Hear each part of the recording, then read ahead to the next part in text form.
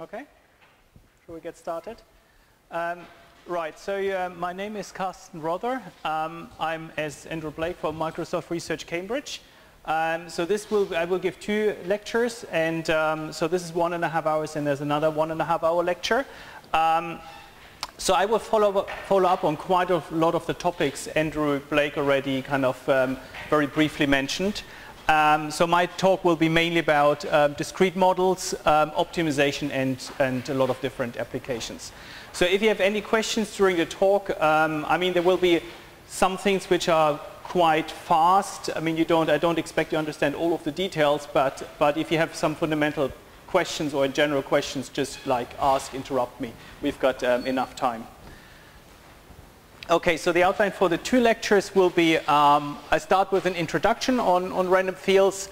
Then there is a lot about models used in computer vision. I go through a lot of the models recently, and in the last 5-8 years have been done computer vision using discrete models. Then there's basically, I will start hopefully a bit of optimization techniques, and I will stop here. And the second part of the lecture is optimization, comparison, and I think I should have time for another advanced section where I will actually talk about some improvements on recent Kinect work we've done. Okay, introduction to random fields. So throughout the talk I will use the following notation. So Z is an image given here, so it's RGB, 3 color channels, n pixels, so in this case, I don't know, like 6448 could be the size here. The user has, for instance, indicated, gives scribbles here, which is black, blue is for background and red is for foreground, and the goal is to determine for every pixel n a binary label if it's 0 for background or 1 for foreground. So this is one of the most simple or standard problems computer vision, and I will use that kind of like toy application or that application quite a lot to demonstrate some of the aspects. Okay, so let's write down the probability here. So Z is given, X is unknown, so we can write down the posterior, which means given Z, what is the probability of the labeling X? So it's known as the posterior, which is decomposed into a likelihood and a prior. So a prior only works on the unknown labeling X, and the likelihood says if I were to know X, how likely is it that I really observed Z? And I will explain all of this here with some graphics in a second, how we can build it for this very simple application here, how we can build likelihood and prior. Then there's another thing to make this a proper distribution. You need a called partition function P of Z, but very often people assume this is constant because it's like, what's the probability of observing an image? It's like every image is kind of like a possible, I mean every image we get in is a possible image, so this one can be seen as constant, and then we get, we can say this is equal up to just the likelihood and the prior. So then most parts of my 2 lectures will be about a maximum a posteriori or a map estimation. So the goal is, you say for every segmentation X, you can evaluate the posterior, and you just say what is the optimal labeling X star, which maximizes that posterior. So this is the called maximum a posteriori or map solution. Okay, and in the beginning of the talk, I will then transform this problem here into a problem called energy minimization. So we simply say, we again go over all possible X's, and we look at an energy, and we simply minimize that energy. And I will make that conversion of how to come from a probability maximization to an energy minimization. It's very straightforward to do. Okay, let's look at this example here. The user has given us some brush strokes. We could, for instance, so these blue ones are the dots here, and the crosses, it's a bit hard to see, the crosses are for foreground brushes. This is a slice through red and green. Now we could fix like a Gaussian mixture model. The blue is here for the foreground, and the red is for the background. So these, I think, are, I don't know, probably 8 Gaussians or 10. So we could fit a Gaussian mixture model here. And with that Gaussian mixture model, you can exactly say, well, if I observe a certain color, it's say, I don't know, yellow, is it more likely to be foreground or background? So obviously the red and the purple colors here are more for the foreground, and the dark ones are more for the background. So if we now say, let's look at the likelihood, if we say, assume I know its background, I look at this Gaussian mixture model, and for every pixel I see how close it to that Gaussian mixture model, right? I see that the dark colors are more likely, so bright is a higher probability, are more likely background, and dark colors are more likely foreground. So yeah, the other way around. So dark colors are not background. And here you can evaluate foreground. We fitted this Gaussian mixture model, and then we see already a bit of the starfish shape appearing. So that's quite straightforward. And now we can say, okay, let's look every pixel independently, and that's called the maximum likelihood estimation.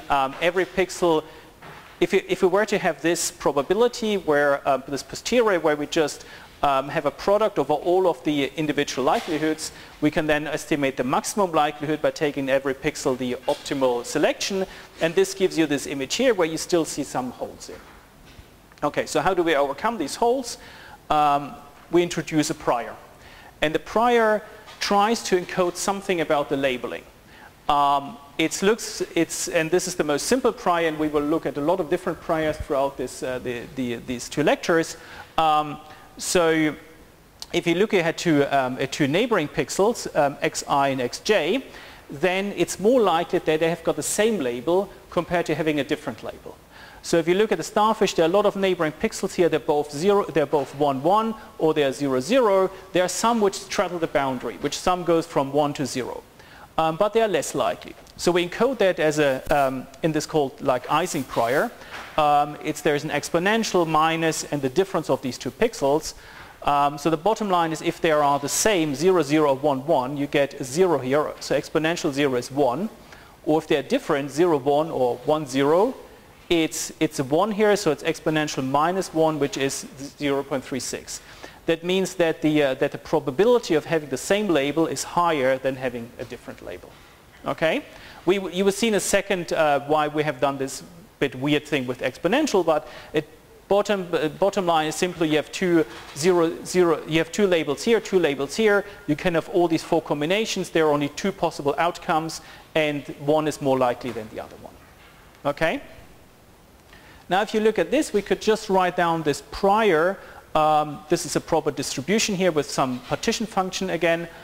This is simply the product over all of the possible pairwise terms for all of the neighboring terms here. So this goes for all of the 4 connected, let's say 4 connected grid in an image. So all of these pixels are, each pixel has got 4 possible neighbors, and they're all connected with these terms here.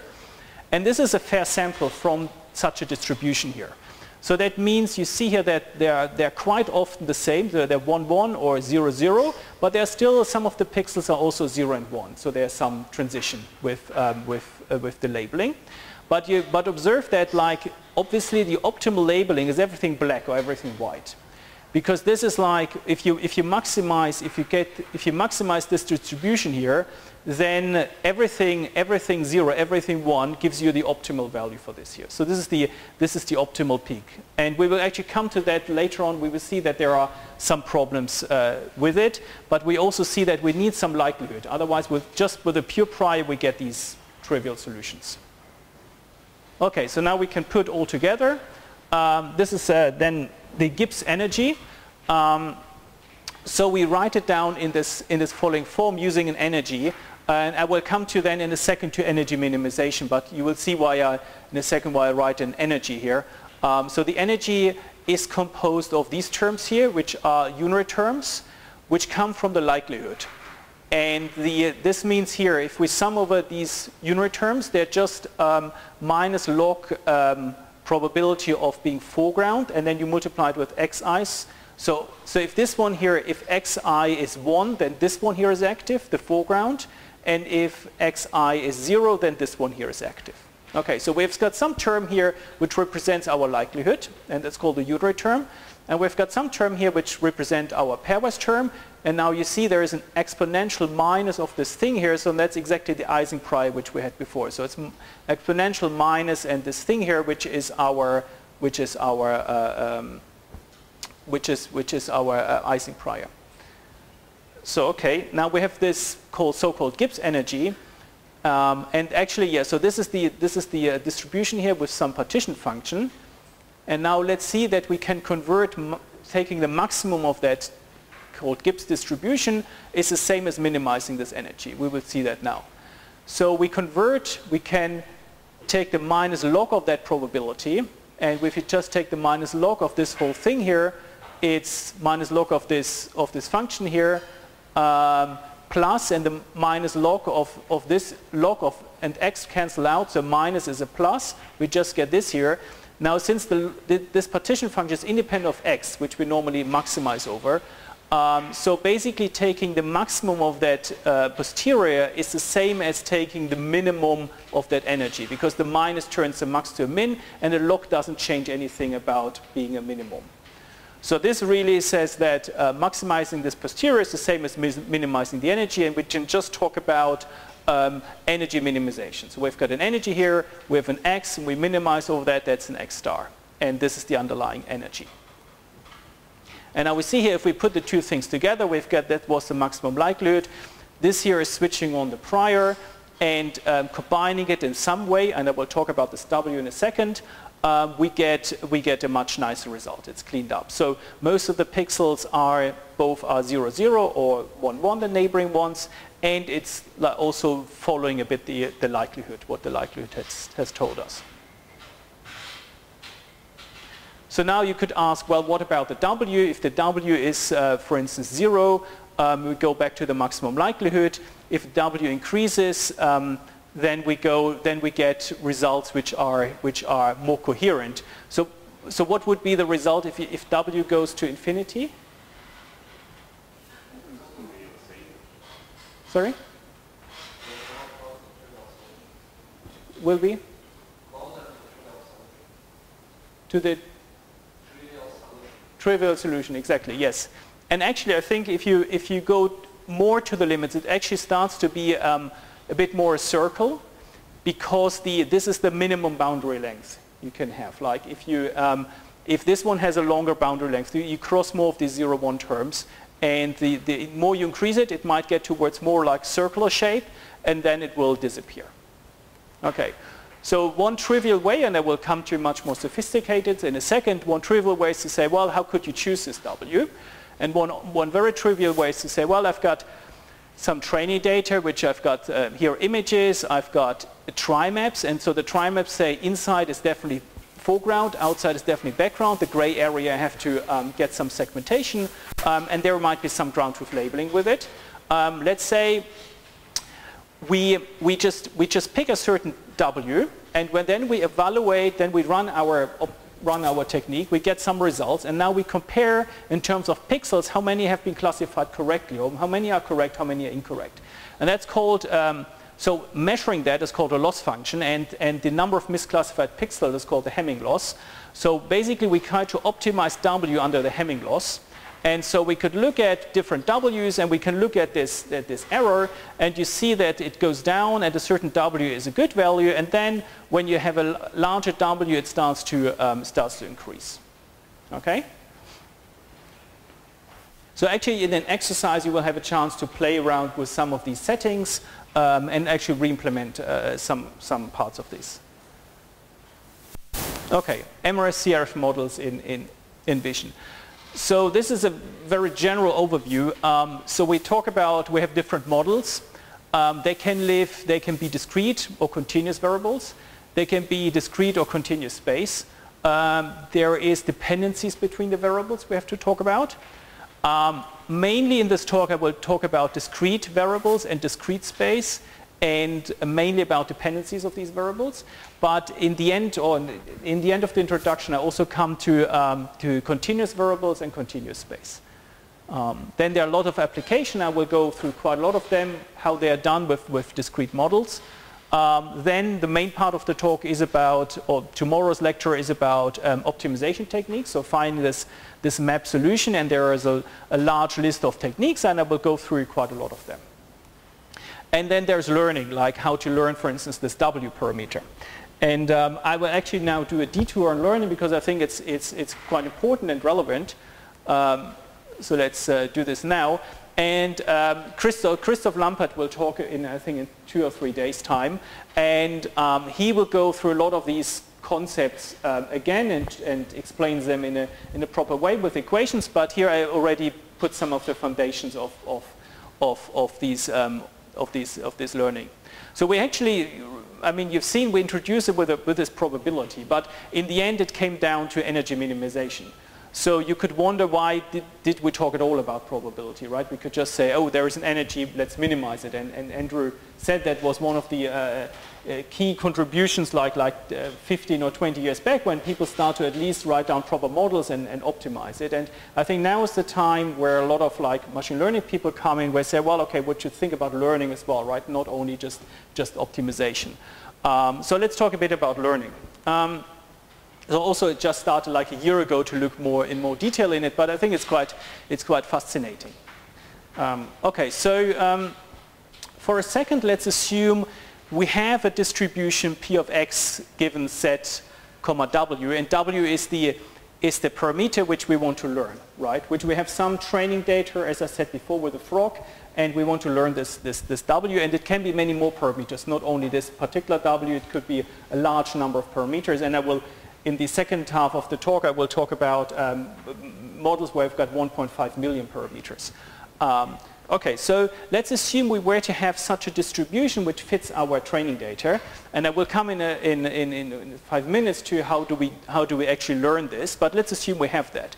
And let's talk about a bit decision theory about what to do when you have the distribution, what actually X star solution you should take when you have that distribution. Okay, so what it boils down to is what we want to minimize. We want to choose an X star which minimizes our expected loss. So the expected loss is written with this equation here. So that means that the expected loss is the following. If we have X star as our final solution, is one solution we pick, we look at all possible other X's and look how different they are. This is called the loss function. And then we weight it with the probability of that certain solution. Okay? And we sum of all of these possible X's. And this is called the expected loss. And so the idea is really to choose, that's most general, and you will see that it makes a lot of sense to choose an X star which minimizes this risk. The main question is, what do we choose as loss function? And now we'll see in a second that different ways of making that decision really depends on what loss function to choose. Okay, so I've got a question now to you. So let's assume we have this distribution P of x given z, comma w, and I've made that up. I actually wanted to do that properly with data, but I didn't have the time to do it. So assume here the segmentation task is the following. Actually, the image, let's turn it into gray, which makes it much more ambiguous. So the universe might be much more ambiguous, and there are these brush strokes. Let's just assume that we have X here is the space of all possible labelings. Okay, so each possible labeling of the outcome has a space here and has a certain posterior. Okay, and assume this is fixed here.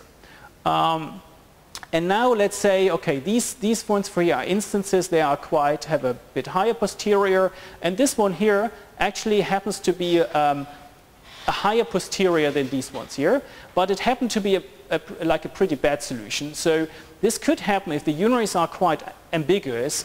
Then we actually, this one here is a not bad segmentation because it's very compact. So the transitions of 0 to 1 are far less compared to this solution here. Okay. So what if you have such a distribution here and you see this here? What output X star would you choose? Pardon? Depends on the loss function. Yes. Yes. So, but yeah. So intuitively, one say, well, it would be nice to choose one solution here, right? And now we see what happens. So if we use the following loss function, which is called the image-wide 0-1 loss. That really says, the loss function says here, it's zero loss if the X star which I choose is equal to X and 1 otherwise. So it's like a constant, otherwise a constant loss. So if you plug this in here, what we see is everybody pays a 1 apart from the right solution X star which we choose. That means to minimize the risk, you have to choose the solution which is the most likely one, right? So under this loss, it only cares about one solution, which is the right one, and the best one to pick is the one which is the most likely. So if we have map, in this case, you would choose this solution here, right? Which is the map solution in this case. I mean, it could happen that this peak is slightly higher, and then you would choose a sensible one, but in this case, you would choose this solution. So I made it a bit more extreme, and the second comes actually a real application. You could choose a different loss. You could say, well, what I really want actually is the Hamming loss. That means you choose, if you were to, with the Hamming loss, it might be that, or quite likely with this setup example, it might be this one here, the best X star. That means you take the right X star, compare it to all possible other X's, see how similar they are in terms of pixel difference, okay? And then you weight it with how likely they are. And see, there's a lot of mass in here, right? And therefore, it's quite likely you would choose this solution here because of all the mass here of these other solutions, which are very similar in terms of segmentation and very high probability. You would choose much more sensible solution here. So this is called maximum marginals, and so what you maximize here, actually you compute the marginals, which I'll come to in a second, and then you maximize for every pixel, you take the maximum marginal. So here's now a real world example, which is taken from the recent book of Sebastian Nowotny and Christoph Lampert. So first of all, the marginal is really, the marginal is that you pick for a certain pixel, you say if it were to be labeled 1, you sum over all possible other configurations where you only fix that particular labeling as 1, for instance, and you sum over all possible other labelings. So that's called the marginal. And so this is quite interesting here. So first of all, this here is, if you fix it to 0 and 1, it's kind of a distribution, so it's the posterior marginal distribution, and this is what we see here. If we fix every pixel here to 0, what is the probability? And then we see that these are the marginals, and if we take for every pixel, you can also compute the one for 1. If we take for every pixel, is it more likely 1 or 0, you get this solution here. And you see here that the task was to detect the buildings, or it's a building detector done by blocks, and you see here the solution is better than if you take the map solution. So the map solution would be this one here, where actually this one here is taken out. So this would be not part of the building. So you see, by taking different loss function, you actually get a different result in the end. Okay? Now there's something else you could say is the pixel square loss, which is if we don't have to have, we don't necessarily have binary labels, we could have multiple labels, and then it's just the difference, the square difference about these two observations, X and X star, and we get something called the MMSE estimate, minimum mean squared error, and it's actually weighting with the marginals all of the solutions, and you sum over that. Okay, so now I haven't talked about how do you get the probability, and this is a very standard pipeline, and Christoph will go into quite length into detail about this pipeline and how exactly to optimize this distribution P here. So typically what you do is you have some training data, xn is some training ground truth labeling, then the images, and then you have a maximum likelihood estimation where you really try to use, you have a product of all possible training examples, and then you maximize your posterior with respect to the W, and you might have some regularization on W as well. Okay, and so you maximize over W, and Christoph will go, I think, into quite length how to do these things. There are a lot of, it's a big problem how to do it with loopy graphs and so on. My main point was to say, if you've done this here, it really depends on the loss function, what then method you should choose in order to get out your best X star. So it's a two-step procedure. You first try to do maximum likelihood estimation, and then you get your decision out. So we've done that in a recent paper, for instance, on a quite very simple graph. So that's for denoising. So you have some training images. There is some noise on. I hope you can see that there might some bit of speckle noise on. It's pixel independent noise, and these are ground truth, which with no noise. And then we use this maximum called actually pseudo likelihood learning for a 4 connected grid. And I will come in a second how the potential exactly look like. So now you've got some test image and some, so this is the true test image. There's some noise and you might only see it on the horse here, and they're zoomed in, so these are the end result. So this is really the map solution, and this is the MMSE solution. And you see, oh right, this is, this here, actually I can hardly see it, but I think you see that this one here looks better than this one, right? In terms of results. So this one here is kind of very blocky. There are like big errors with the same labeling. So this one is visually much better. Do you see that, or yes or no? Yes. Yeah. Okay. Good. So then you say, oh, okay, map is then not interesting, right? Because this is a much nicer solution. I should always do minimum mean squared error. Okay. But there is an alternative pipeline, which is now quite interesting, which also Christoph will talk in detail about, which says, well, we could take all the training data and now so this is the standard pipeline I just explained. So we have a two-step procedure, but there is this alternative pipeline called loss minimizing parameter learning, and it's just a one-step procedure. You have, let's assume during test time, we say we want to use map during test time, okay? Now we've got the trained data with the ground truth labeling and the images. Now we just run this one optimization where we say, well, give me the best parameters W so that they minimize the risk and so that they minimize the risk using map estimation.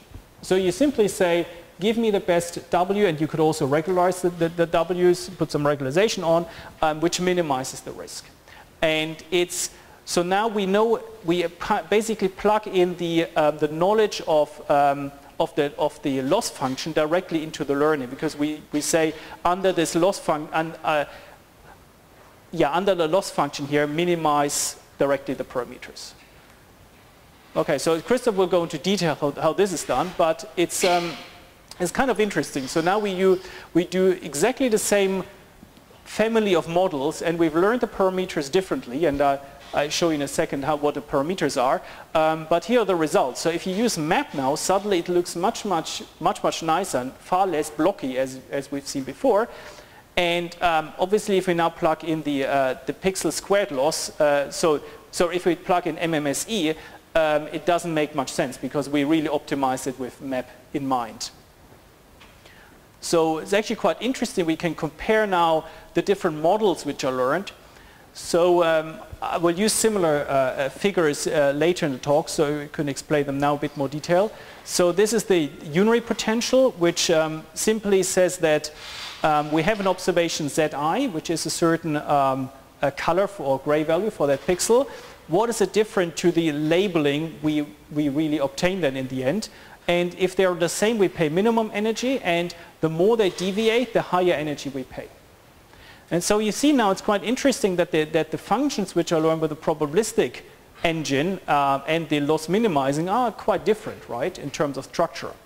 And so it's no surprise if you use map for this one or for this one, they will produce different results. And this one was really designed to work best under map, right? So the pairwise potentials here are the difference of the two neighboring pixels of the final labeling. So what is preferred is that they have the same labeling, but if they have different labeling, they start to pay a higher and higher penalty. But again, it's interesting that these kind of functions are slightly different when you learn them. And so we can do a side-by-side comparison. Actually, we see that, and even we confirm that with numbers, that actually the loss minimizing and map gives better results than the probabilistic MMSE approach. Slightly better. Visually, I think slightly better. If you look here, for instance, at the grass here, there are more details up here visible, which is also in the true image than down here. And actually, and I think there are some more studies in machine learning, you can show that if the probability distribution is not really fitting the data well, and that we nearly always have in computer vision. I mean, our model never fits perfectly the data. Then it's actually better to use this loss minimizing and map scheme compared to the standard probabilistic pipeline. So actually we've done some synthetic experiment where we looked at this, where we kind of like deliberately constructed a model which deviates from the true model, and the more it deviates, the error is much higher for the probabilistic approach compared to the loss minimizing approach. So let's summarize. So map estimation is important. Either sometimes you have systems where there are just a few parameters and we can handcraft them or like choose them in some intuitive way. And a lot of vision systems are built like that, right? And we don't use any proper learning and so on. They're just like handcrafted. And then map is obviously very important. Or optimization in general. We could use, as I just said, loss minimizing parameter learning or cross validation. Actually, just as a side comment, actually when you do that, and Christoph will talk about that, map estimation is very important as part of the routine. You actually typically a routine for optimizing the parameters or finding the parameters is actually a constraint generation where each constraint is solving a map estimation. And it's actually very important that you get global optimality of it. If you don't get global optimality, you get into quite a lot of trouble during learning. And so therefore quite a lot of the talk will be about global optimality or getting good solutions. And this is, so therefore it's quite important actually for this part of the learning. Also one has to say that uncertainty or probabilities later on, as well as like marginals, are important if it's part of a bigger system. If you want to have your model system built into a bigger system, it's good to have uncertainty. As a side comment, there is actually a map-based uncertainty as well, which is called the min marginals, where instead of before I had a sum here for computing the marginals, I could replace it with a max. And then you can actually also use efficient map solvers to get out these called min marginals. Okay, that's kind of the stop of my learning section. Are there any questions on this? It was quite clear, or? Yeah? Could we use any other loss function minimization for the second part pipeline? Yeah. Actually, I've done that. For instance, I've done. It can get more tricky with different loss functions. But one thing I've done, for instance, was to say for interactive segmentation, what I really care about is how many brushstrokes, how many user interactions do I need in order to get the ground truth, right? So I minimize the number of user interactions. And we've done actually a max. This loss minimizing pipeline with that objective function in mind. It's got actually quite tricky because of exactly that issue that you don't get the map solution during a step. But that's exactly what I think one has to do. So one has to really think about what is the right loss function, what do I really want to optimize in the end, and yeah. Okay, let me just get a drink.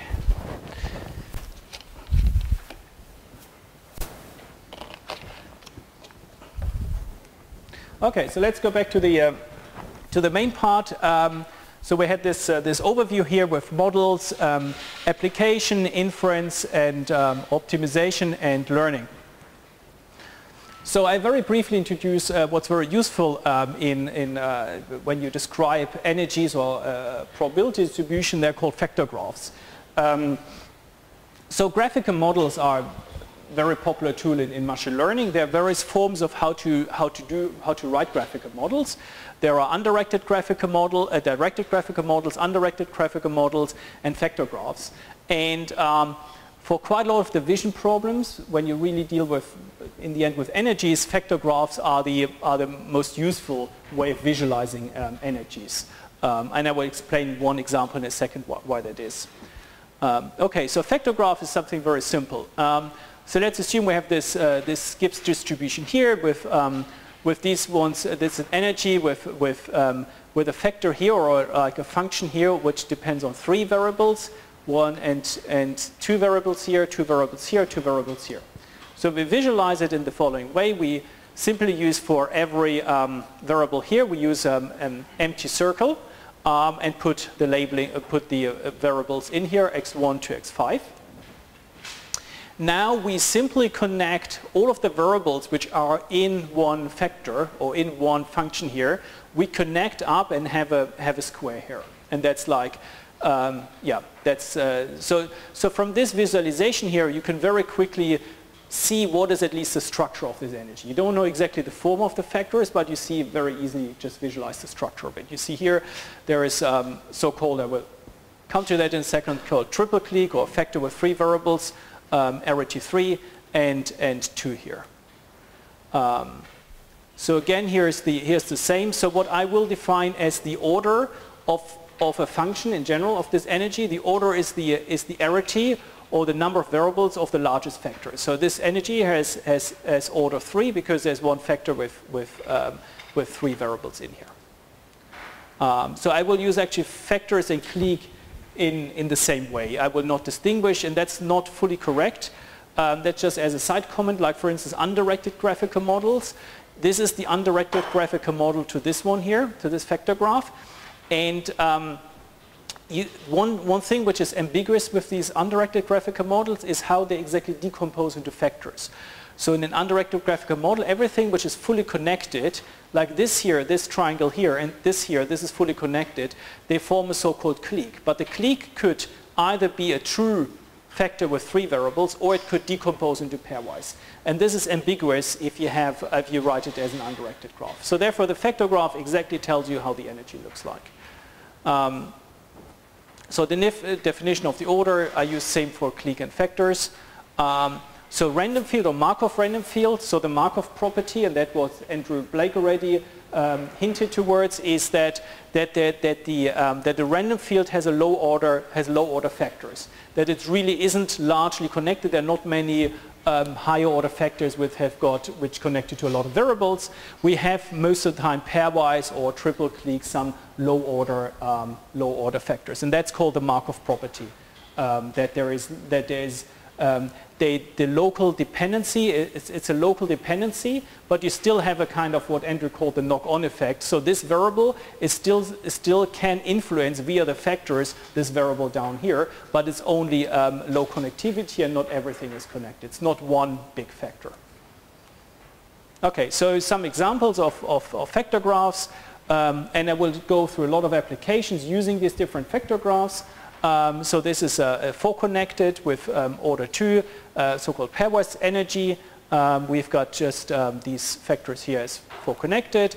We can have highly connected. This is an 8 connected, where a central pixel is connected with 8 neighbors. And then this is a higher order random field, where there is like one factor here which connects to all of the variables. Okay. Now let's look at some of the examples used in computer vision. We've seen already segmentation. So we now write it, visualize actually slightly different. Also Andrew has done that already with observed variables with shaded circles. So these are observed variables, and these are unobserved variables. And yeah, so there are some unary factors, which are these ones here, which just connect to observed variables. And these are pairwise factors, which connect to unobserved variables. And that was the image segmentation example as a factor graph. Something which is very useful and called conditional random fields is, so conditional random field comes a bit more from discriminative models, but one thing what conditional random fields can do is like that all the factors can depend on the observation on the input image. And here, for instance, we have got one where the pairwise factor depends on the image observation, which is something very useful. And for a lot of applications, nearly all of the application computer vision with discrete models, the pairwise or high order factors depend on the data. So here this function has the following form. If the 2 neighboring pixels have the same color, I have a higher penalty. If they have a different color, they have a lower energy. And the reason is that this could be more likely in edge here, and this is less likely in edge for segmentation. So you see here that this is the result with a Markov random field where there's no conditioning of the pairwise terms. So this is a pure Ising prior, and I think hopefully you see a bit of black here. And this one here is a much better outline. Here follows exactly the boundaries here of the segmentation, and this one is a contrast, so-called contrast sensitive term, and the data enters here. So this is the underlying factor graph, but it's not overly exciting. Okay, let's look for instance at stereo. So in stereo we can start, and I come to more sophisticated stereo methods, we could start with 4 connected grid. So we simply have unary potentials, or coming from likelihood, and I will explain that in a second. And then we've got pairwise potentials, and I will explain that. So here for stereo, most of the time you assume that the images are rectified. That means that a scan line here corresponds exactly to a scan line here. That means to find the corresponding point here, you have to take one particular point, I don't know, let's take the tip on here, on the head, and find exactly on the same scan line, you have to find the corresponding one. If it's at infinity, like as far away as possible, then it's like the shift towards the left is 0. So it's exactly the same position here on the vertical. And if it's the closer it is to the camera, the more it's shifted to the left. And so these are called disparities or depth. So the goal is to find the optimal, so we express this here as a multi-label energy with, where D has got from 0 to capital D possible values, and every pixel has got one of these values. Now we have to define an energy which exactly encodes that good solutions have got a low energy and bad solutions have got high energy. Okay, so let's look at the unary term. The unary term can, for instance, be done by sum of square difference in the following sense. You take your current pixel, you shift it by the disparity which you think it could be. So that's your unary term. You know what disparity you might expect. So you've got that's a unary term, looks at the possible labeling of that particular pixel, and then you shift it by that amount, and then you look at what is the underlying patch here, and you simply make a difference between this patch here. And then you can compute the sum of absolute differences or sum of square differences of these two things here. I mean, there are actually a lot of advances. We just did this BMVC. We've got a quite nice paper coming up. I mean, you first of all can use bilateral filtering weights or other weighting weights which are more sensible than just using the whole square. Actually, we have there a paper which even looks at finding a 3D orientation using some new method called patch match, and it even on some of the approaches I show later with all of these propagation even outperforms some of that. So unary terms are actually quite powerful, and it's worth to look into getting best unary terms. Okay, so the pairwise terms here of that form, and I will explain that now. So one possible way of the pairwise terms is to say this is the difference in terms of a labeling of two neighboring pixels, so it's a 4 connected. If they are the same, you pay 0 cost, and the higher you go, the more the difference is, the higher cost you pay. And actually for this energy, and I will come to that later, this is like, because it's convex, you can actually get the global minimum, and this is for the image which I showed before. This is the global minimum of that image, and this is of another image, the minimum. But actually, if you zoom in, you see these effect that there's not a sharp boundary between let's say the lamp and this part here. So does somebody know why there's not a sharp boundary? Sorry? No? Yeah, that's right. Yeah. So if you think about it, it's cheaper. So if you have a big jump here, you would pay this high penalty. And it's actually cheaper to pay, I don't know, 3 times a smaller penalty than paying 1 big penalty. I mean, it depends on the cost function here. Sometimes people choose quadratic, for instance, and then it's even more. Well, thinking with a linear one, it might be that it's probably equivalent with the two. But if it's a quadratic function, it's most of the time it's higher. It's more to pay a big jump than a small jump. You rather do a lot of small jumps. So then that was the main idea behind, like, and Andrew Blake did that in '83, and it's very fundamental to actually to computer vision to have these kind of like robust potentials. You say, well, at a certain stage, I just don't want to pay a more higher penalty, higher and higher. You say pay a constant penalty. But just actually, just for interest, it's not true that for all of the functions you necessarily have this kind of truncation. I actually just let me skip back even to this to what we had here. So that was here the energy which we learned after for doing denoising, and it was really interesting. So what we learned here was actually this is exactly the same energy, but now for denoising instead of finding depth information, right? So it's the same as like the di dj is now xi xj, and it's kind of interesting because the w, which I didn't really explain at that time, I should have done, is really every possible difference of these pixels is a potential label, as a potential value, a w, and we learned that. So in this case we learned, there's 60 difference, so we had it symmetric. So we learned 60 possible values, and that was all done with this loss minimizing learning, and actually it really surprised us as well that it really came out as an L1 norm, more or less. So it really was a straight line, because a lot of people before, I mean, that was just very recent work I've done. Always people said that there should be some truncation, but surprisingly for the pairwise term, for this particular application, we didn't find any truncation really. So L1 is actually sometimes also a good norm. And funnily, I mean, for the unary term, there is actually a bit of truncation in here. But that's just as a side comment. I mean, truncation makes sense for a lot of applications, but when you really learn the energy, it might not always be that truncation is the right way to do it. Yes. What does the decreasing part mean? I understand the Yeah. So this one here, or? Yeah. So Anyone. Yeah, anyone. So it intuitively doesn't make much sense. The data said that, but the main thing to remember is you don't have much observations in this area. Basically, that means you choose a very extreme value which you rarely observe in training. So in training we observe the x, the z, and the x. And if you were to make a histogram where most of these differences happen, they're all in here. This is probably, I don't know, there are like in these millions of pixels, there are probably, I don't know, 100 or 200 which fall into this regime anyway. So it's very unstable, and it just happened that it learned that.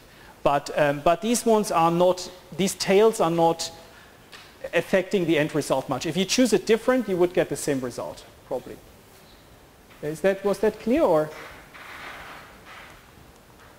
Okay,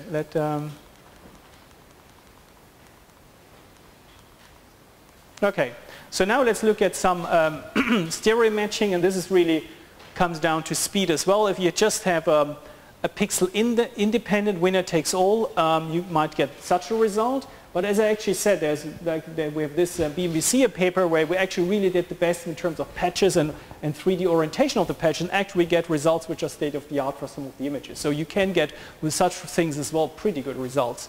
But this one here is a quite simple one where pixels is a quite simple technique to do it. Then when you have scan lines, that means you just have a chain, and when I come to the optimization, you will see that you can compute the global optimum for a chain. You get such results here, which are often streaky because obviously the scan lines are not connected. So you compute for a scan line the optimal labeling, right? So these ones are sensible smoothing, and you get clearly an improvement over this one here, but you don't have any connections in the horizontal direction. This is then a result with a full connected grid, and I come in 5 minutes to one which is even more better results, which is more sophisticated than this. And this is some ground truth. Some pure student had to actually hand label this image, right? And nowadays we have a lot of ground truth which I acquire from real setup on an optical table. You put some objects in and move them on an array. You move the cameras on a line, and you have a rig, and but that was still done with labeling of a poor student in Japan. Okay, so another application where full connected is very useful is for instance texture synthesis. So if you look at this example here of some text, this one here was created fully automatically from this one here. And actually, if you start to read it, I'm not sure if you sit close enough, but actually you start to read some of the text, it doesn't make any sense. But I mean, visually, it doesn't look that bad, right? So how is that done? So how it's done is we take this this text here, or this example image here, and we now think about in 3D as taking this one and laying this one here a shifted version on top. right? So we just simply make this one a bit wider in this direction. So we lay the two on top, and here this is the two on top. We have to find, we want to make this a big text, so we have to somewhere transition from this text to the other text, right? From this image to the other image. The question is, where do we transition? You can encode that as a binary problem, where there's a 0 for staying in this image and 1 for going to the other image, okay, from A to B. So where do we do that? We encode it as a binary problem of the following form. We look at two neighboring pixels and we encode what is a good transition.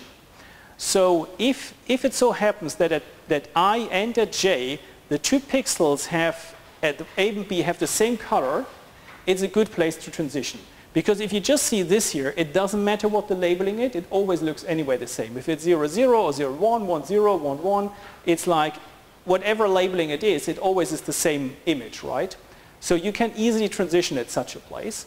Where it is in this case, it's very hard to you will see a transition. If you have here the same colors, but here's a different color, if you have 0, 0, 0, that means you stay in here, or you transition here, you would see it visible because there is a color transition, right, from going from 0 to 1. So we simply encode it in this following energy that we say at I and at J, we take the difference of these two pixels here, and there are no unary terms, it's just this pairwise term, and we pay this penalty here if there is a transition. If for a transition from 0 to 1, this is 1, otherwise it's 0, we pay this penalty. Okay? So this is how you get it, and this here is actually for, you can just do the same for volume for a video. Let me just play that.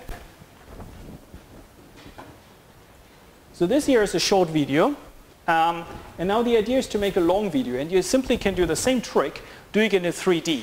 So you have got the short video as a video cube, right? And now you take the same video and just shift it by some amount in the temporal direction, and now you say find a 3D surface which labels, so every pixel has to be labeled 0 or 1, and where there's a 0, 1 transition, it's exactly the same cost as I said before.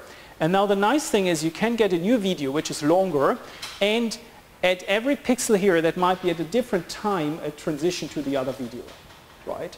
And so try to find the best surface here. It's again, it's called, what was the name? Video texture, I think, video texture. And this is the approach, and this is then the end result.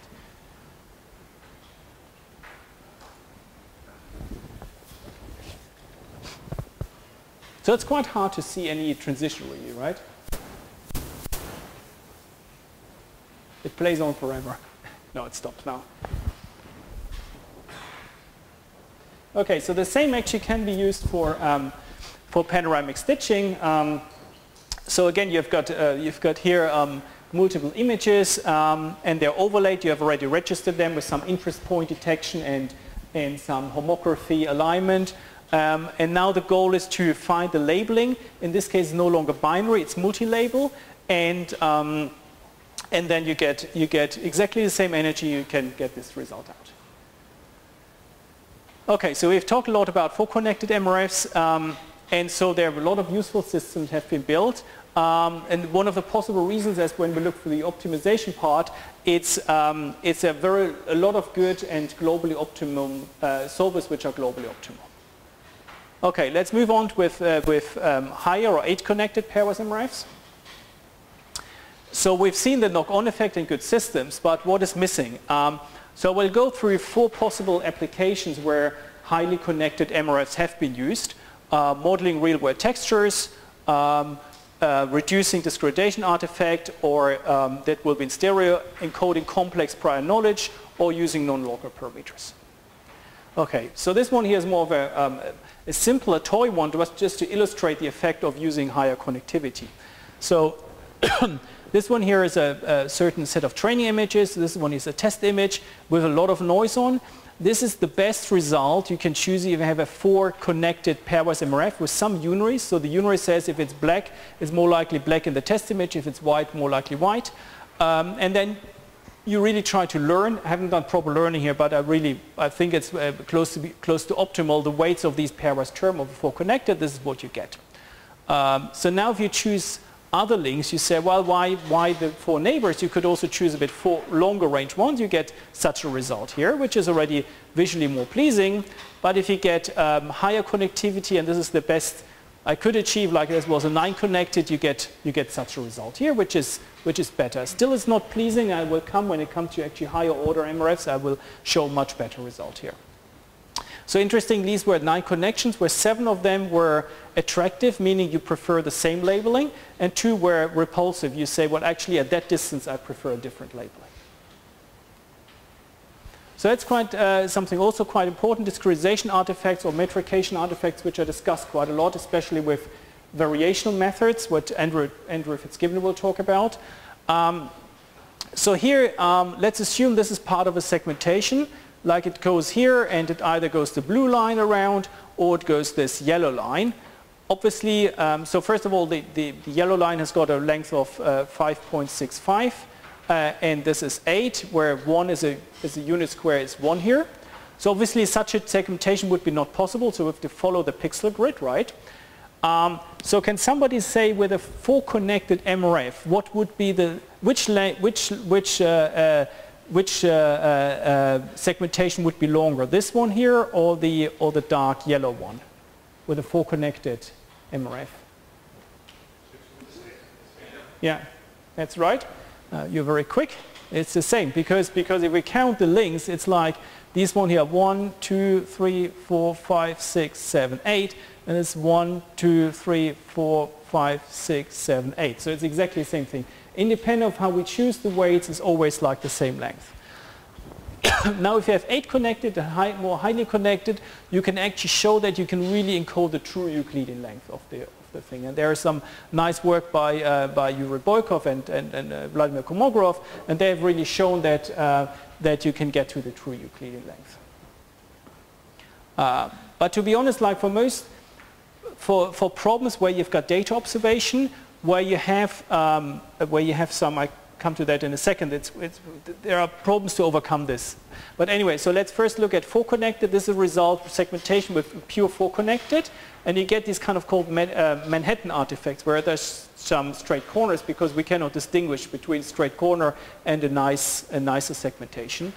And this is 8 connected, and you kind of see a bit of rounding off here. But then, as I just hinted to, there is the, like, if we make it contrast sensitive, you anyway get much nicer results, and if it's 4 or 8 connected, it's fine.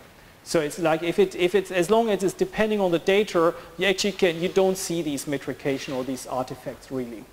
That's different, and that's quite a lot of work people do in the variational domain when they talk about 3D reconstruction, where there's no underlying data really. So in the images, every pixel you've got an observation. In 3D reconstruction, you sometimes have some observations in here from data, but might be very sparse, or you might just only have a silhouette and you want to construct a full 3D volume. There you really need, even in a 26 connected grid, and it was done, work by Daniel Kramer's done, 26 connected grid, you still see some metrication artifacts quite horribly, but this is all if you don't have any data. And a lot of applications, Kinect and so on, you have got data and you rarely see these artifacts, I think. Okay, let's come to one encoding complex knowledge. So here again, this is called Tsukuba head, where we now want to get better results by thinking about occlusion. So in the real world, you can see sometimes objects moving behind other objects, they are occluded, and we haven't thought about that in our simple 4-connected problem. So here the idea is actually to label both images with these 1 to D with the labeling, so both images. Additionally to a standard 4-connected, we also have these long-range links linking every pixel here to all the pixels which are potential matches. Okay? And these links here have a very particular form. They are of the form here that that if I have this one pixel here and the other pixel here, these label this and you choose any potential labeling here. It's either infinite or 0 cost or a cost which I pay for a match when they really so it's called match cost when I have this unary cost which I pay. And this is a very, very particular structure, and explain now why such a structure arises from occlusion reasoning. So first of all, you might have the scenario that you see with the two left and right view, this is a top view, you see really the same object, like at a certain depth, let's say 10, if you have the same depth, then you pay this cost because it's on the same surface, you pay this matching cost. You can also have this blocking here, so there's an object in front of it, and if it blocks, then you don't pay any cost, and you would pay this matching cost for some other pixel here, which we really have that matching here, right? So that's fine, it's correct, zero cost. But what you cannot have is that one image sees this here, but the other one sees further away, because that would look through the object, right? And so this is an infinite cost. You cannot see through objects. So this is a very, very special structure, and it's a much more complex, highly connected MRF. And a bit later on, when I come to the comparison, we see that this is much harder to optimize than a standard 4-connected.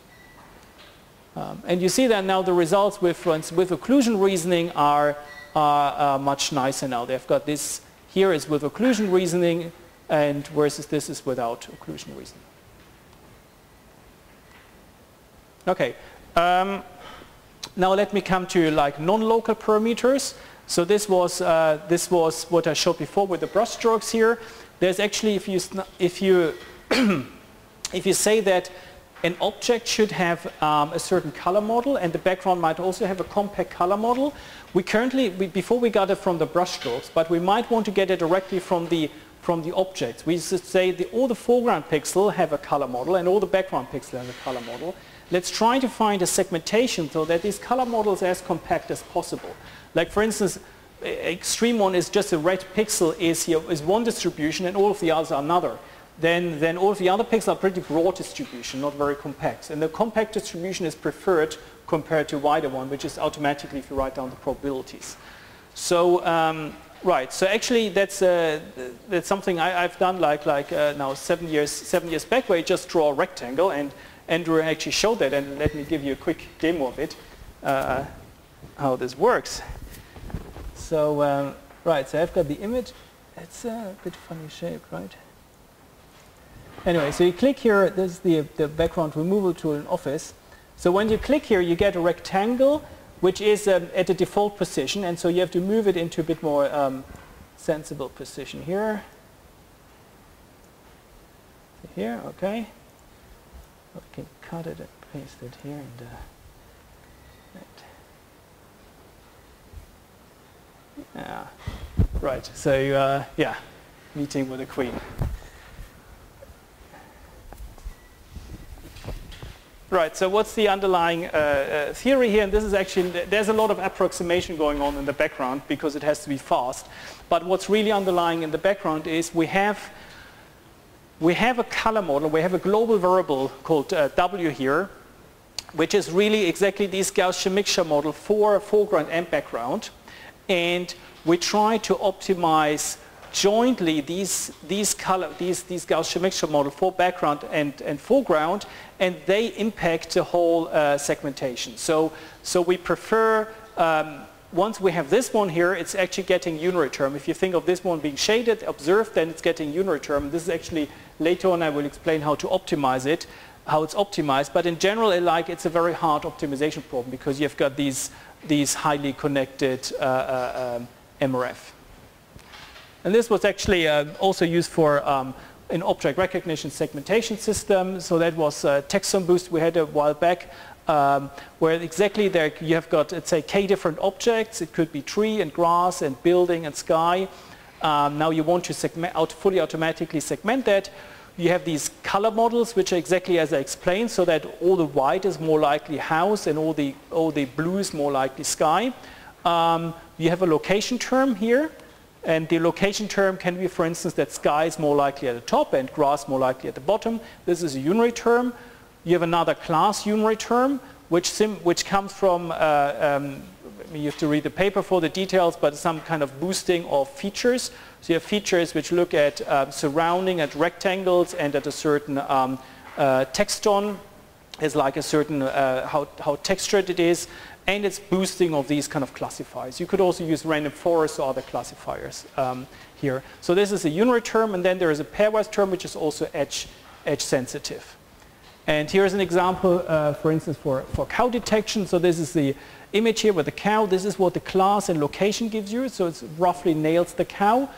When you add edge sensitivity, you get a nicer segmentation. When you add color, it simply says, well, okay, all of the black should be cow, and then you get the nice segmentation. There are many systems these days which I don't want to go in detail, which have got such a structure where there are the observed variable Z, there is a grid of pixels, for instance, which are latent variables, which could be called parts. For instance, this is from the layout CRF from Wynn and Schotten, where they have split like a car into different parts, and they learned random forest to say what each part might look like as a unary. And then they have connections to say that neighboring pixels should transition within the same parts, or might transition between, it's actually a directed field, might be neighboring part or up or down part. And so now there's an MRF or there's a connectivity on the parts. They have another layer where they say this is the instance label, so all of the parts go together, then form an instance, and you get a number of instances you can get out. And then they have got some global variables which really describe what is the orientation of the car, which way in 3D even could it be, which way is it facing, what's the size, and so on. As in Kinect, you can think about what's the height of a person, and so on. Is it like what's it female or male? You can have these kind of global variables up here. So these are quite complex models. A lot of people have done recently. Most of the people, because we talked a bit about marginalization before, maximize over all the variables. So when we compute map, we maximize over all of these variables. But you could also think about marginalizing out some of them. You could say you really want to marginalize out with respect to all of the variable t. But typically people do maximization, and that's still feasible. I mean, it's still possible to such networks. Okay, so we talked about highly connected, now higher order random fields where there's really a factor which talks to all of the variables. So in general, I mean, the higher order factors cannot be, in general, and there are special cases obviously, cannot be decomposed into pairwise. So there are several reasons for using higher order, and I will explain only some of them quite briefly. So that is, we get even better images or texture model. There's like a field of expert or curvature we can model. Then we can have global priors which really act on the whole image, like connectivity or better encoding label statistics, or converting global variables to global factors, which is also quite interesting.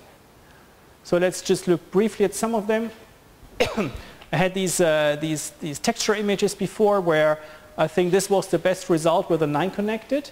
So recent work we've done, and you should have to read the paper to get the details, but the idea is that we have higher order potentials of that size here. So these are patches of the size, I don't know, 9 by 9.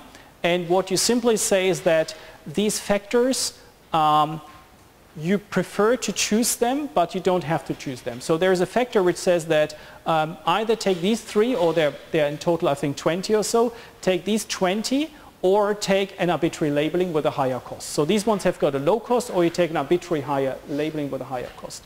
And then you get such results here, which is kind of, it's pasting together these patches here, but it's using them in a soft way. So you don't have to use these patches. If you were to rigorously use them, I have the image, but I forgot to put it in here. If you're really forced to use it, you will not get such a nice result. You really have to use it at some place in a soft way.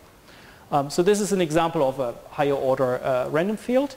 But I mean, I have to say the optimization gets harder and harder when you come to higher order random fields. So this one here is a global prior. We've done some work on connectivity. For instance, the user has scribbled here and scribbled here as well, and now he's got this segmentation, and now he says, well, I really want to have these parts here and this part connected. So I want to have a segmentation which is connected.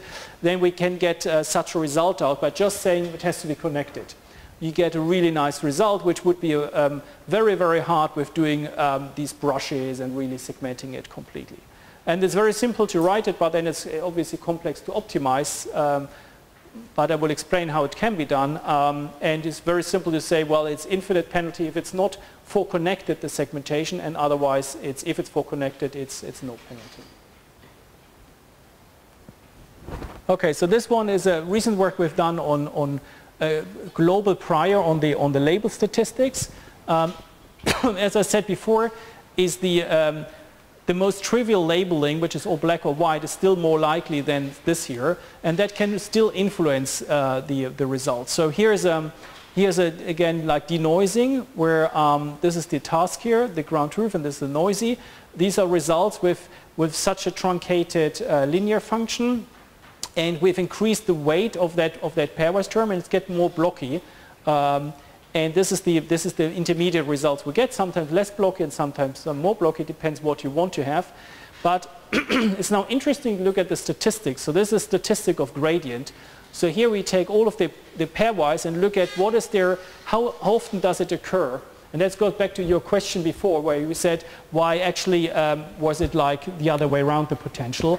Because there are not so many, but still there are some occurrences of these gradients which are with high values. But probably before we looked at this range where it really never occurs.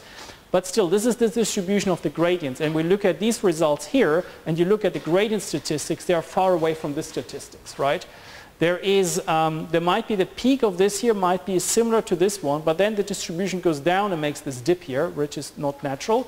And then if you try to push that up here with such a result, it's getting more like this shape here, but it's just completely wrong. It's far too peaked here, right? And so what we've done here is, like, for instance, you could have a global factor which simply says, well, what I want to have is a result which follows that distribution. So what we've done here is a work which is mainly on the optimization side. We show that it's possible actually.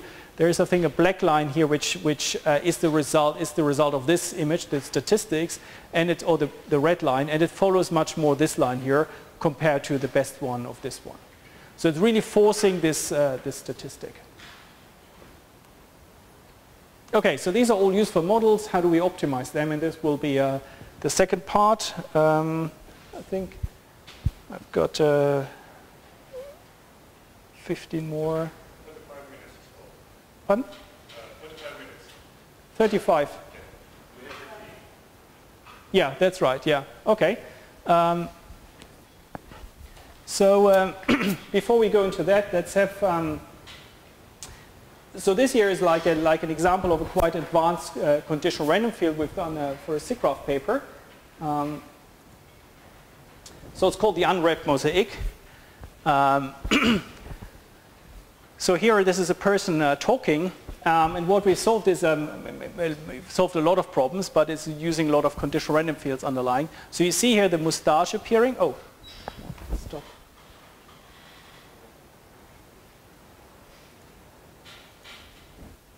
Right. So you see the moustache appearing and disappearing, right?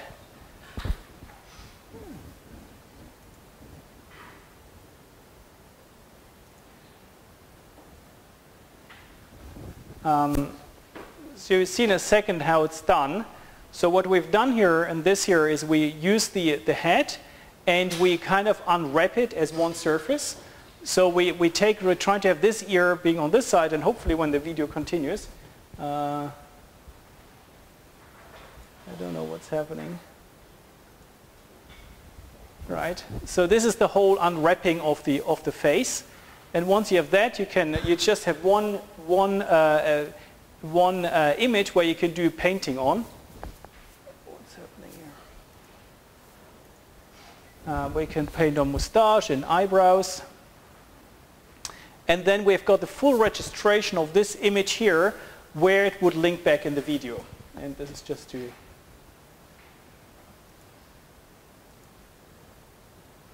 highlight the edits. So there's a full registration of the video with this mosaic, and it solves a lot of optic flow and embedding of the surface into the video, and it's a lot of different energies to optimize. Okay, so before we come to optimization, let's make a small detour to continuous variables and continuous domain. So Gaussian MRFs or continuous valued MRFs are quite popular, though actually not so many people have worked with these models, and I think actually it deserves a bit more attention because they might be quite powerful. So here is an energy with where it's again a unary and pairwise term, where now the xi is a continuous variable r.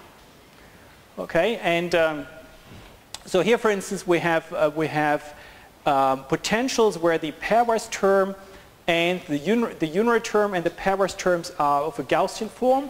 Or in general, if they're of any convex form, you can get, during optimization, the global optimum. And typically for optimization, people use gradient descent or some other schemes, and I will not discuss any of that. But it's quite interesting. With the continuous models, either people stay with Gaussians, a lot of people stay with Gaussians. If you go outside Gaussian, everything gets much, much harder. But with Gaussians, actually, it is everything is tractable, learning and also the inference because of convex. There's only one global minimum.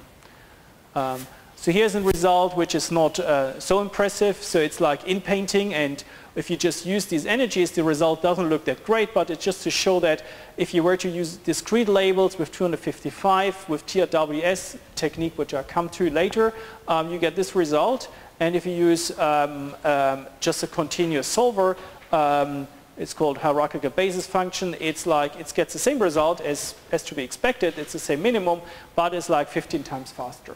So one message is to take, if you have energies which are of a form of Gaussian, then it's actually there are much faster solvers here available and give you good results.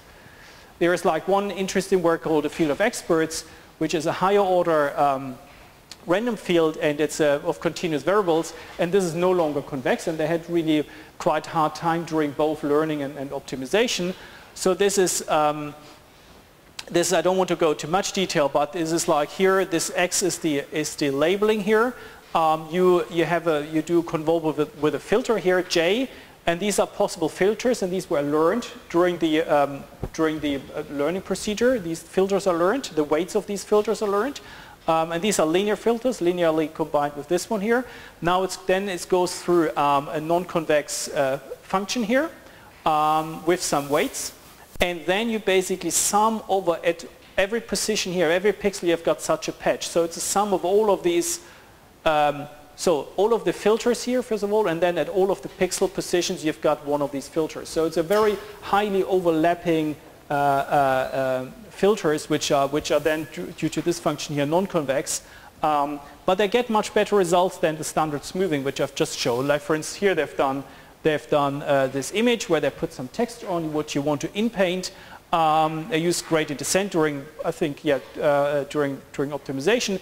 So this is the field of expert result which really nicely paints that in here, where this is the result with just a smoothing MRF. So you clearly see this is a pretty much better result. So this was here quite important work on the field of experts to show that higher order random fields are useful, and they've done a nice comparison between 3x3 filters, 5x5, 8x8, and so on.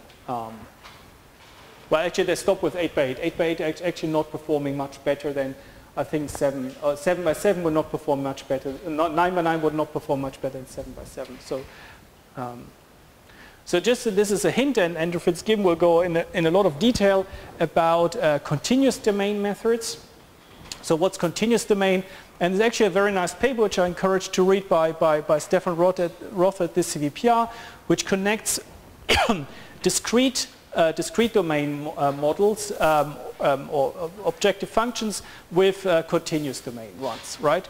So, so in continuous domain, let's assume this is the input image. This is just like very zoomed in on the pixels. So these are the individual pixels here. You think about this whole area here as a continuous function.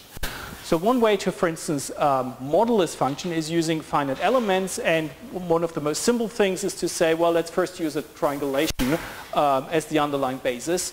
So, but they have, in this work, they have done it with a lot of different variations of this one here.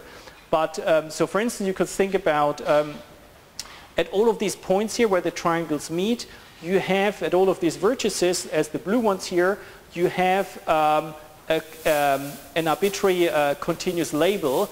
And in this way, you can think about all of these triangles being slanted surfaces in kind of 3D. And this gives you a continuous domain function out. So you can choose all of these blue pixels, you can choose a different continuous value. So this gives you certain families of continuous functions.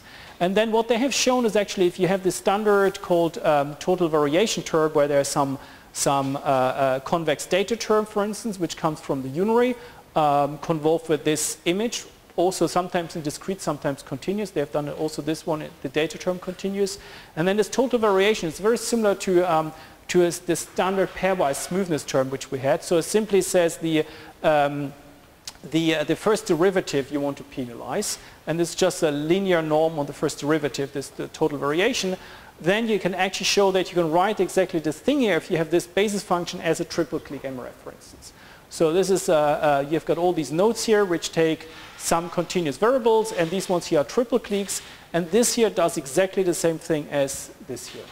And they've looked at a lot of different ways of how to write this with different finite elements, and how to write the discrete one, and then compared solvers and looked like what are the pros and cons. And just for me, a bit of the summary with this discrete continuous is the advantage of the continuous are that it's independent of the pixel grid. That's the whole idea. They kind of, people say that the world is continuous. Why should I start to use pixels as my labeling?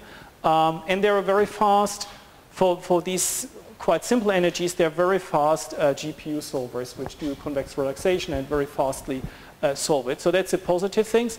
I think some of the disadvantages are that if one talks about the continuous world, one really has to think about camera point spread function, other effects, because otherwise there's a lot happening until you get to the pixel grid. And if you talk about continuous world, you also have to model these things, which is rarely done now, or rarely seen with these continuous approaches. They can so far, now there's interpretation with discrete models, but so far there's no probabilistic explanation, there's no learning involved yet in these continuous domain models. And also the variational models are rather simple in the sense they take first or second order derivatives, but like in that work they compared to the field of expert result, which is just like a highly connected grid, which would be, I don't know what it means in the continuous domain, but would be quite different, might be a very highly connected whatever in the continuous domain, hard to say what it is, but it outperforms the continuous methods. So I think there it's like, if you go to the level of really trying to model a point spread function, really trying to model the world, it's worth to think about continuous domain methods. But otherwise, I think the discrete is fine. Apart from these, they have got pretty good solvers for some of the, where it's only one, where there's a global minimum convex problems. They have very fast solvers, which might also be interesting to look for this in the discrete domain. Okay, so any question to the part I've shown? Otherwise, I step into optimization techniques.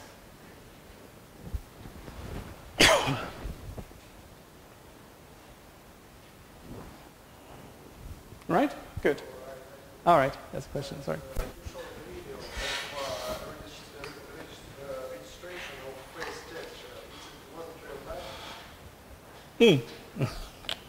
No, far away from real time. I think it takes several hours to compute the full registration, everything. Once you have the registration, it's real time, obviously the editing, right? Because you have the whole mapping of the surface, of the unwrapped surface to the video, and then you just can paint on it, and in real time you can play it back and edit it, right? But this registration is a very complex thing, and there are also sometimes user interactions needed to really get it a good. I don't know exactly. I was not in. Pushmit Kohli mainly did that, and I think they read several hours to get a good registration. Yeah.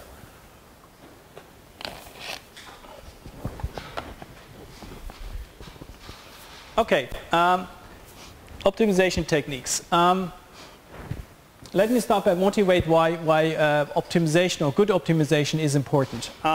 So here is an example from an image sequence where you want to compute an intermediate frame. So you might have a video camera which moves like a bit down, and you see, or like it moves up and the object moves down, and now you want to compute an intermediate frame. And for this one there is one approach which Fitzgibbon and others have done, where they convert that into a pairwise Markov random field, which actually is a binary.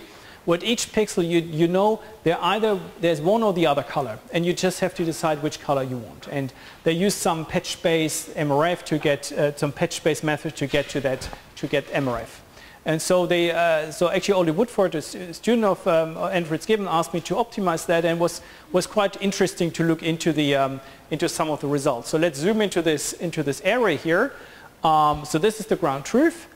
And this is the results with different methods, and they're all not globally optimal.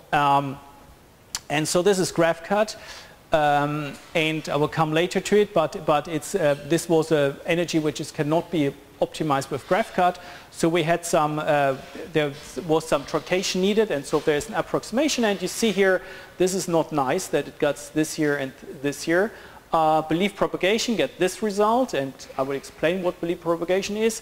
But you see here, this part here is missing out down here, and that was slightly better, I think, in here. And this is simulated annealing, yet another technique. So now we looked at it, and that was done with Viktor Lempitsky and others. We looked at extension of a certain techniques we called QBBOP, and it just happened that for this one, I mean, for other parts of the image, it might be very similar, these techniques. But if you looked on this part here, it happens to be that we get the global optimum, and we suddenly see the result looked actually much nicer. And this is really very often when you start to develop very fancy models. You run some optimization, then you say, well, it doesn't really work. So what do you work on? Do you work on the model or the optimization? And it's just, always you have to keep that in mind, that it's quite good to look at alternative optimization techniques. There are, for instance, very simple ones, such as simulated annealing, which are not very expensive to run and to test, and it's always worth to test that, because we've sometimes actually been surprised. I will show later results where we run simulated annealing, and actually they got extremely good results, which you wouldn't expect beforehand, because there have been a lot of papers in the last 10 years to say, well, we really worked hard on these kind of combinatorial optimization methods. So it's just worth to look around at different optimizations and to spend a bit time to see that before you jump into improving your model. Obviously, you see now it's also good if you get this global optimum, you know at least the global optimum doesn't have some of the highlights here. I mean, probably it's a bit hard to see because the sun comes in, but there are some highlights here, like this here, which is not here. It's smoothed out. So you might want to represent some more highlights to get a visually more appealing result. Okay, so recap. This is how we write our energy for the optimization part. So there are some unary terms. There are some pairwise terms here. This is a sum over sum of the pixels xi. These are the pairwise terms, and there might be some high order terms here, which depends then on multiple variables. Okay, and the label space can be either a binary label space 0, 1 or multi-label 0 to k. Okay, so this is the big picture, and I've got another slide with all the possible inference methods, and I will try to cover quite a lot to give you the flavor of all of these methods, what's going on in the background. I will go into very detail of some of them. I explained GraphCut, for instance, in detail, but for some of them I only scratch on the surface that you get an idea what they're doing. So there are combinatorial optimization methods, and that will be the main part. What I talk about, there are so-called dual or problem decomposition techniques. There are local search techniques or genetic algorithms. There are message passing algorithms, and I will go into some more details here as well, and some of the details of LP relaxation techniques. Yeah, so these are the kind of 5 different categories of methods. These are all for discrete labelings. And that's just on the big picture.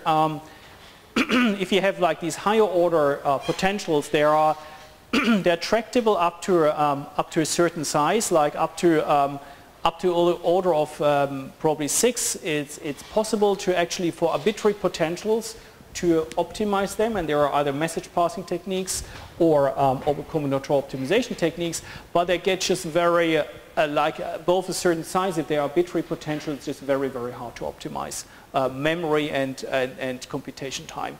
Above this kind of like 6 or 7, it's still, there are quite a lot of interesting potentials, but they all have certain special structure, and we'll come to that then. What structure is good to, which are still tractable to do inference.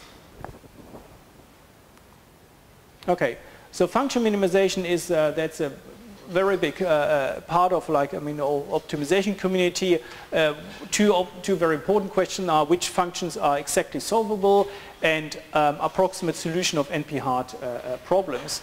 And you just, I mean, I just list here some of the researchers from the vision community which have worked on these problems, and there are a lot of papers appearing on discrete optimization.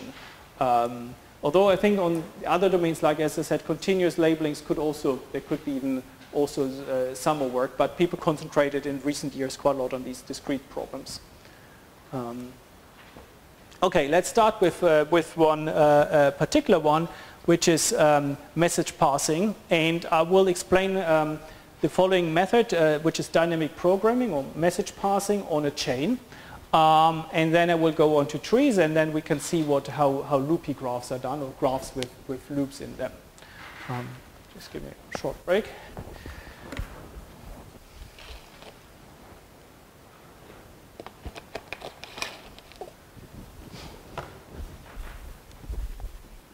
So, so let's assume we have the following energy where there is we've got only 3 nodes, P, Q, and R, and we have some unaries on the P label on XP, and can actually have 3 labels you see in a second, and there are 3 different unaries.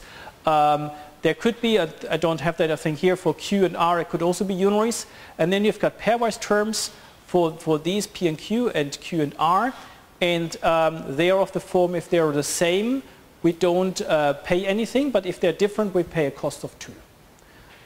Okay, so the question is now for this chain here, and I will show here these are the unary terms. So if it's P's in state, there are 3 states, 1, 2, and 3, let's say, the unary costs are 5, 1, and 2.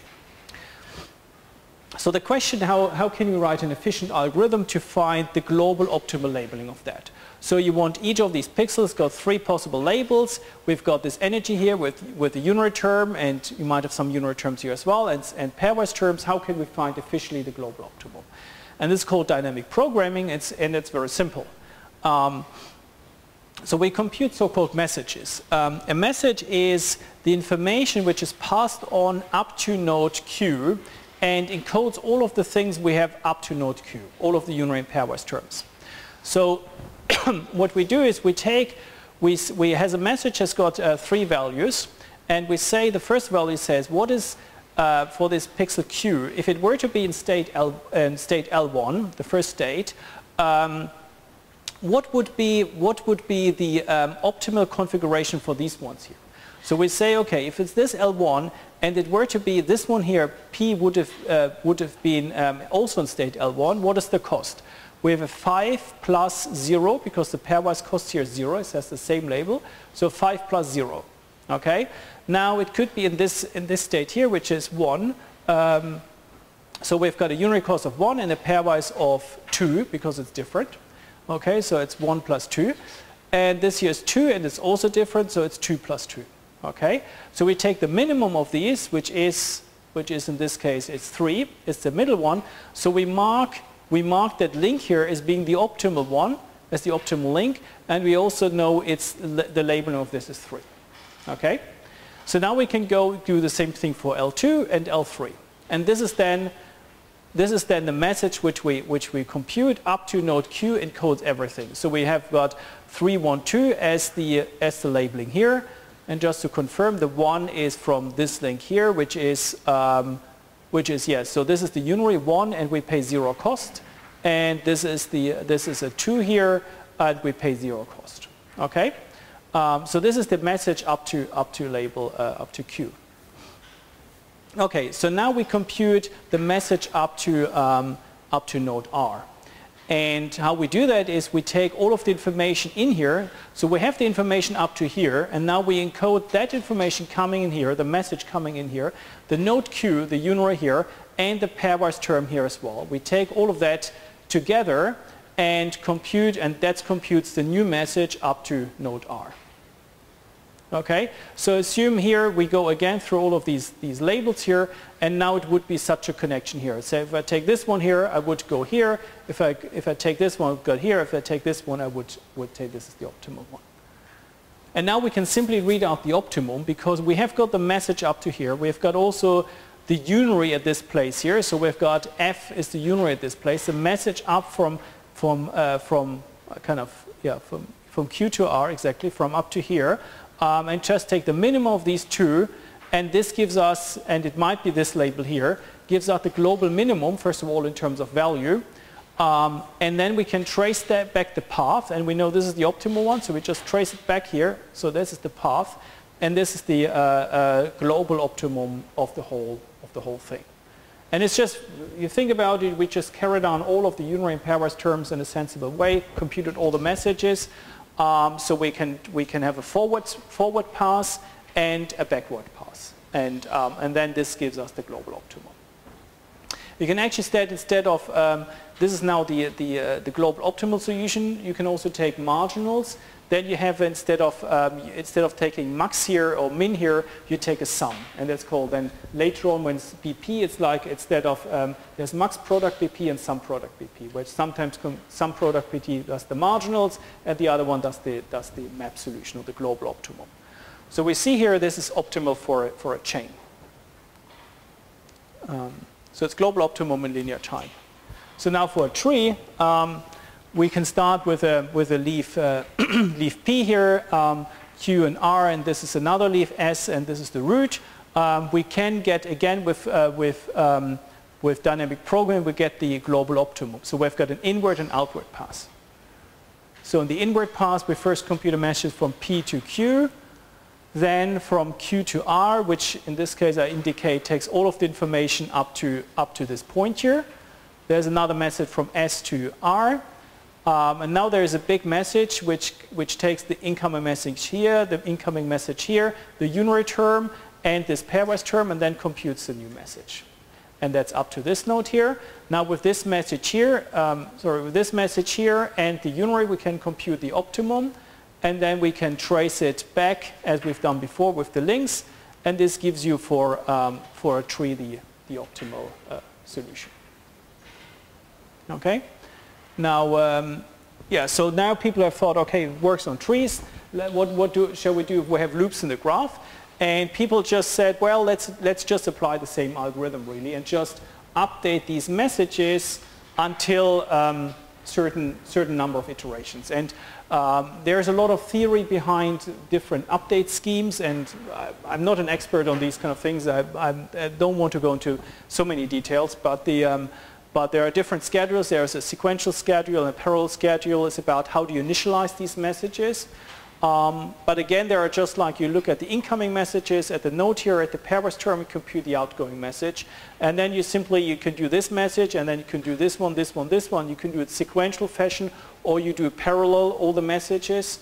And there are different, there's quite a lot of theory around that as well, what works better than other things. One important speed-up trick for these message passing is if you have certain potentials, like if you have a POTS model for the pairwise term, or we had before a truncated linear. So remember these pairwise term, where it's like a form like this here. Then you can compute these messages in linear time compared to quadratic. So before, what I explained was I had to go through, in order to compute the message, I had to go for all of these nodes here. And for each one, I have to take the minimum with respect to this one. And this is a technique which automatically, there is some convolution with going on, and they managed to get it in K, where you just have to go linearly through one of these labels to get automatically the optimal message out without going through all of these ones. And that's a quite nice technical contribution, which also is very important for speed. If you use these packages, like Vladimir Komogrov has done a very nice package of different variation of these message passing. There you, if you have certain potentials, then you can, it's automatically doing the messages in a faster way, which is important. Excuse me, is this something common with the generalized distance transform? Yeah, exactly. That's a generalized distance transform. Yeah. Yeah. So then TRW is also another variant of message passing, and I will explain it in a bit more detail later when we come to problem decomposition. But so it's called a tree reweighted message passing. So it goes in the following way. You have your graph here and you split it into trees.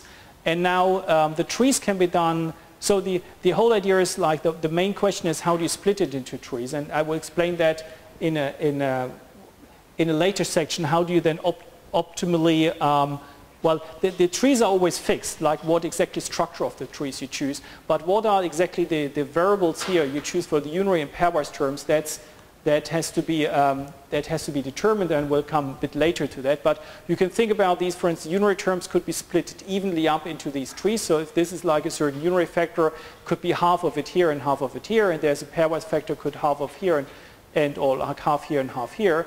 And now what you do is you have you find the global optimum on the tree, and we explained how to do that.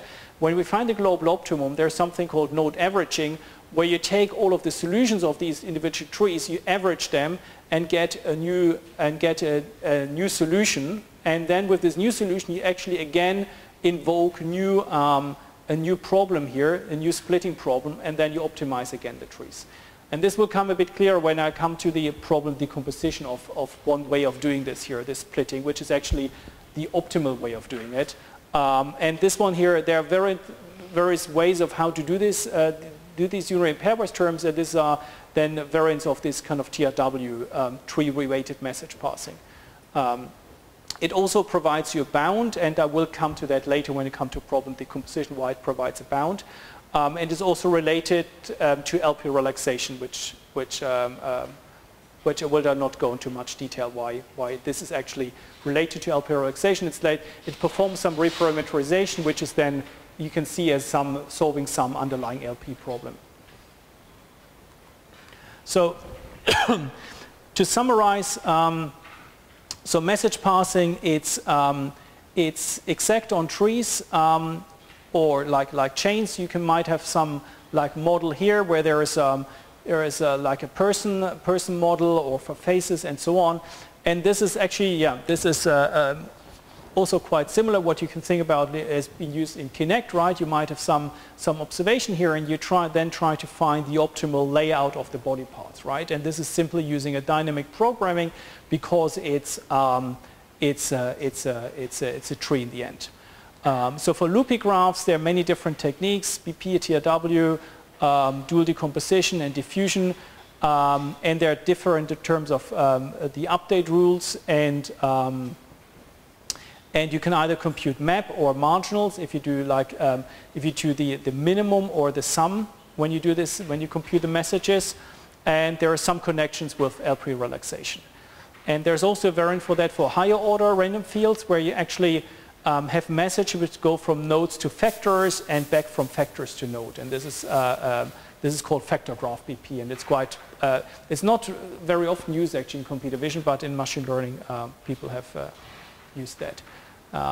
So for the details here, there are some recent tutorials we have done which go into these some of these details. Okay, so now that will be then I think the second lecture on combinatorial optimization. I mean, I can start a bit with it, let's say the first 5 minutes, and then we probably should stop. So I will talk about various different problems. So there's binary pairwise, multi-label and pairwise, and binary in higher order. And and different different techniques, either transformation techniques or move-making techniques. You just have to see, right. I might, I go briefly and I might repeat it in the next lecture again. Okay, so if you look at binary functions, one important question is which binary function can be solved exactly. And there's a so-called submodularity condition, which decides if a function can be optimized globally or not. And this is the condition of the submodularity condition.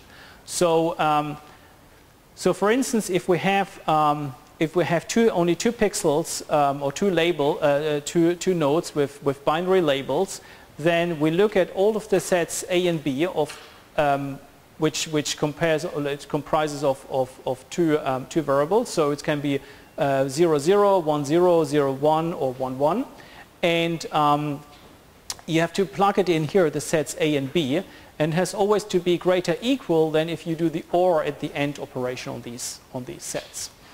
So for instance, a lot of these conditions actually, if you plug it in, they are like trivially satisfied. For instance, if we plug in, I don't know, we plug in, let's say we plug in 0, 0 and 0, 1, for instance. So A is 0, 0 and B is 0, 1. Then if you plug that in here, it would be 0, 0 plus 0, 1, greater equal to the OR operation is 0, 0 and 0, 1 is 0, 1, and the end operation is 0, 0. So you have got 0, 0, 0, 1, and here is 0, 1, 0, 0. So it's like, it's equal because they cancel out. So a lot of these, for all of these sets, it's all trivially satisfied, apart from the fact when you have got this condition here, which is 1, 0 and 0, 1, has to be greater equal 1, 1 and 0, 0. So this is a very important condition, and if this is satisfied, and we come to that in a second, it's very often satisfied for a lot of vision problems. If this is satisfied, then we can use a technique which I explain in detail called graph cut, where you get the global optimum out for this. So very nice important property is that, so I talked about two nodes here. That the sum, so first of all, we can also look just at one node, which is 0, 1, and this condition is trivially satisfied. If you have 0 and 1, let's say 0, 0, it would be obviously 0, 0, and this is all 0, 0, but for 0, 1, 0 and 1, it's, the OR is 1 and the end is 0, so it's again satisfied. So unaries are automatically satisfied. Now the important property is that if you add up submodular functions, they are again submodular. So if you have pairwise terms which are satisfied this year, all of the sum of the pairwise terms and of unary terms are also unary terms always satisfied, they're again submodular. So for image segmentation, we had kind of such an energy here where we had some unary terms, and we can also write 1 minus x, but this was always the pairwise term. It was always a difference and an absolute value of the difference of two. And so if we see here, if we plug in 0, 1 and 1, 0, this is here 1. So if you had 1 and 1, it's 2, greater equal, and this is, if it's the same as 0, so greater equal 0. So it's like, as long as the D is positive, this is always satisfied, the submodularity condition. And since here is a sum over all these submodular condition, the submodular terms here, it's also submodular, the energy. And we will see in a second, or in the next lecture, that this function can be globally optimized with graph cut, with using certain, converting to a network flow problem, and then this can be solved globally optimal. Okay, let's probably stop here. Are there any questions? Yes. The submodular functions to the Hello potential still be optimized exactly.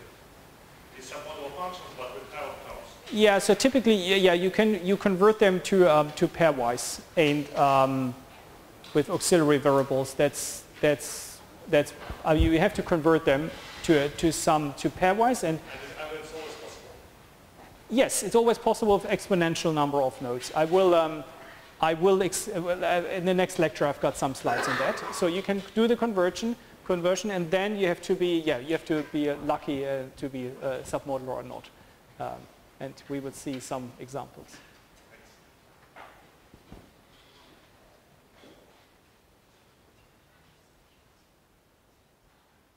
All right, then that's it. There are no more questions. I mean, you can come to me if you have any more questions. Okay.